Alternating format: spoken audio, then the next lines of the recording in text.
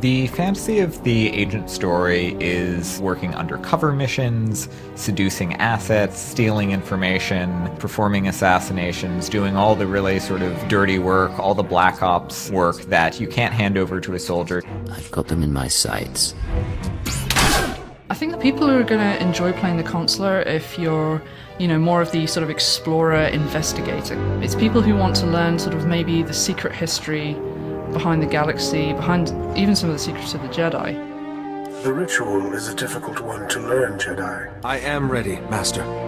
You're a character who has unparalleled wisdom and insight.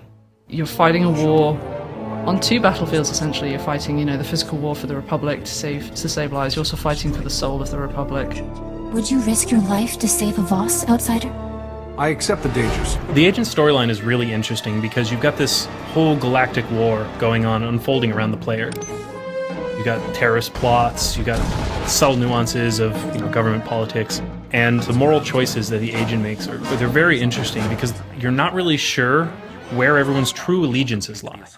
I think the Consular's more sort of defensive. He's sort of unraveling all those plots. You're, investigating things, finding the ancient lore that'll help you, and always kind of defending the Republic. A person who would enjoy playing the agent is someone who does not mind doing the dirty work for the Empire.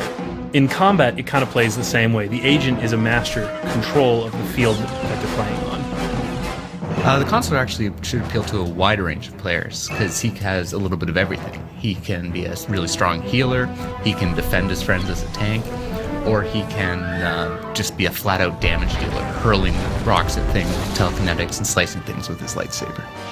You're dealing with someone who has telekinetic abilities. You got your vibra knives, Force healing, sniper rifles, Force quake. In any duel between an agent and a Consular, I'd have to give the edge to an agent. I'm trained to kill Jedi. The marksmanship sniper has the longest range in the game, and he will completely dominate a player until they get into their attackable range. The agent is going to leg shot the Sage, and then he's going to wind up his powerful attacks. He's going to start ambush, series of shots, snipe.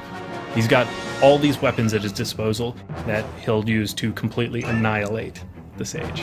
First thing I'm going to do is put up Force armor, so I have an extra barrier of health to absorb whatever burst he's going to send my way. Next thing I'm going to do is hit him with Force Imbalance, which is the only ability I've got that can sort of hit him even at that long range. And that's going to suck some of his life away and give it to me.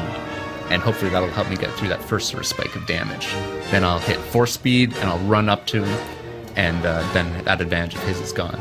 The agent has the tools at his disposal. He has a short range stun. He has a flashbang. So what I want to do is cause him to think that he's winning, and then counter him. An agent always wins with preparation. Close, but I think the Consular. Obviously the agent. Consular's definitely going to win.